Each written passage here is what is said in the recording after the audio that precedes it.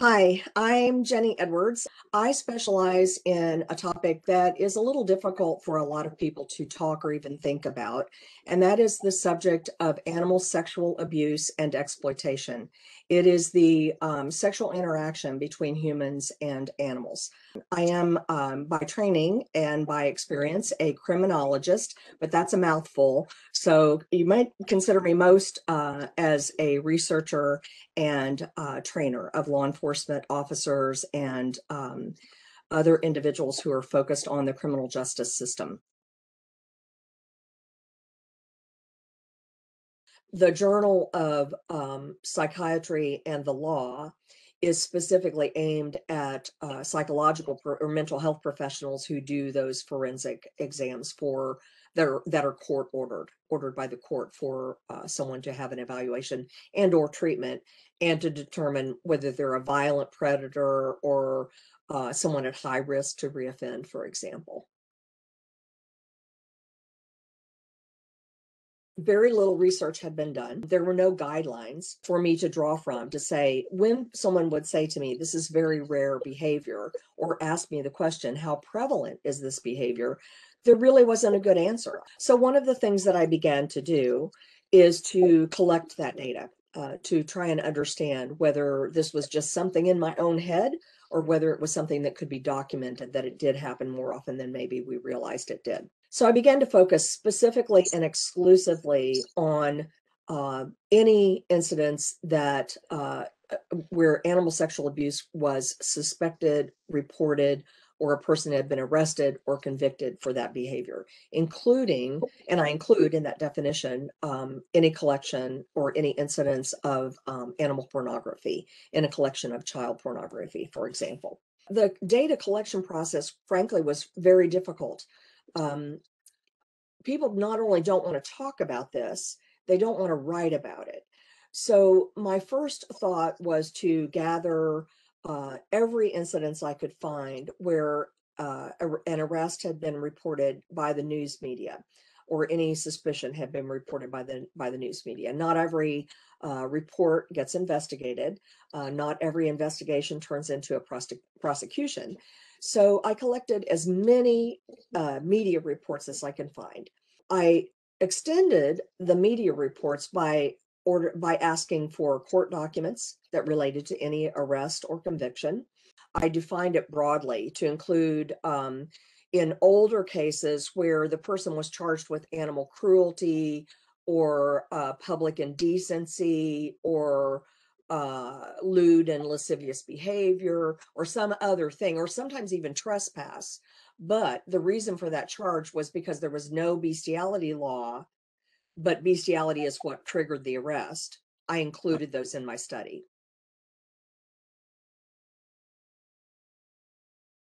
So the resulting data set that I analyzed comprised 456 individuals who were arrested for direct sexual contact with an animal, indirect contact, where they may have observed or aided, facilitated someone else in having sex with an animal, attempted contact, where perhaps they advertised in social media to either obtain an animal for sex or to watch someone else have sex with an animal, typically a female partner, or for the production, collection, or distribution of pornography depicting sex acts between a person and an animal. So my criteria was defined very broadly because of the limited number of individuals that I could find, arrests that I could find to study. What I found was, first of all, animal sex abuse happens everywhere. It doesn't just happen in the countryside. It happens all over the country, in cities, in towns, in villages, in rural areas. It happens in apartments. It happens in backyards. It happens in public facilities like stables, rent stables. It happens with the neighbor's animal. Both men and women commit offenses. Juveniles commit offenses. Although I did not report on them in this study, I did find them in the data. More than half of them, 53%, Of all of the individuals in my study, the 456 people, 53% of them had a criminal history that frequently involved sexual assault, either of an animal or of a person. It involved property type offenses like trespass, criminal trespass.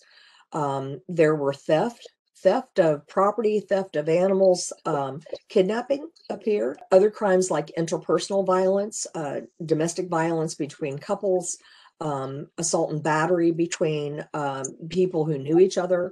Animal sex abuse may also be a factor in serial homicide, serial killings, sexual homicide, murder after or during or because of a sex act. It was very interesting to note that the wide range of criminal acts that were committed. Probably the most significant act, though, that was both in the criminal history as well in the current incidents, and in some cases in future arrests that happened beyond the incident I studied, was the fact that 45.6% of the individuals in the study, that's almost half of the people in the study, had committed either child sexual abuse or child exploitation. They either collected child pornography, directly sexually abused a child, or had another sexual crime involving another adult. 34.5% of the individuals collected child pornography as well as animal pornography. 32% of them also directly sexually abused children. In other words, in addition to having sex with the animal in the incident that caused them to be arrested, they also sexually abused a child. A number of those children were forced to have sex with the family animal, typically the family dog, which left a lasting legacy for them. Another significant finding was that 28% of the 456 people in my study reoffended. At some later point in time, they committed a second or beyond sexual offense with an animal. 12% of the incidents involved or resulted in significant injury or death of the animal. At least one study indicated that about a quarter of the 23% actually of the sexual murderers interviewed admitted that they had previously had sexual contact with an animal.